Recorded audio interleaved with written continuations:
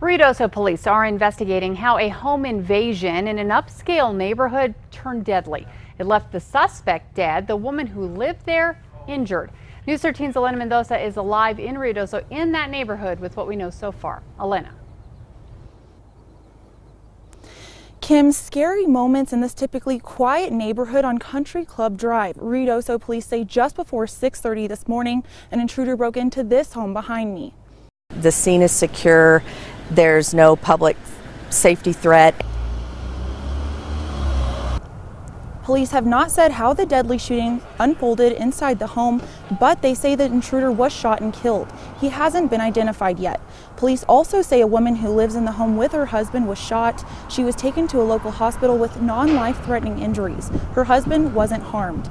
The neighborhood is full of upscale homes surrounding a golf course, and people who live here say they typically don't deal with much crime. I was surprised that there had been a shooting. But this country's gone crazy, it seems like, anyway, so.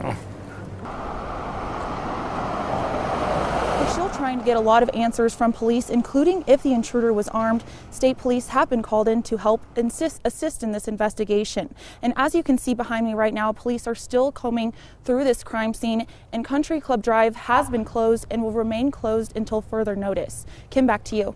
Okay, thank you, Elena. Now, police have not said how long that street will remain off limits. Police say they are not searching for any other suspects.